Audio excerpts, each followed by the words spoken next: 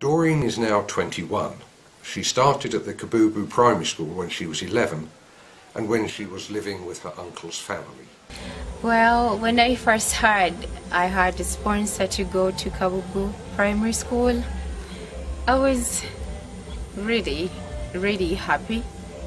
I was young, I had lost my father and I had no face, and my uncle had no face for me because he had so many kids to take care of. Doreen finished primary education and graduated to secondary school. In 2006 she won a scholarship to Bede Senior School near Hailsham in East Sussex.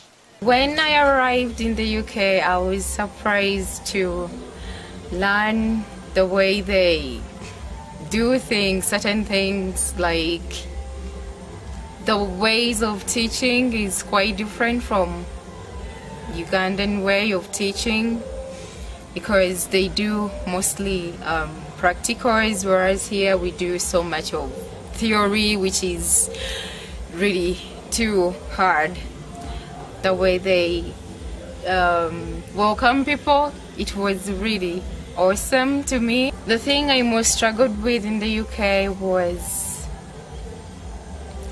the fact that they didn't, okay, I'm not saying all of them, but so many people I used to be with in my school didn't know anything about God.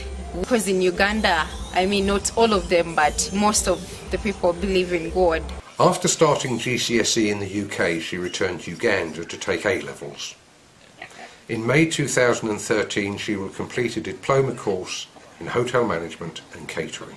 But when I was in my A-level, I did foods and nutrition, and I got so much interested in hotel, cooking and hospitality, so that's why I chose to be so much.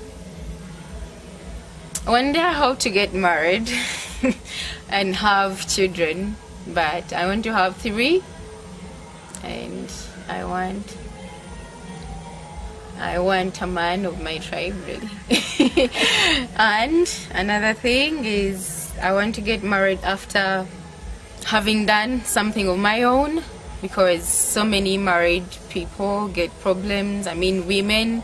Reports worldwide indicate that a girl who completes education makes a choice to later limit the size of her family.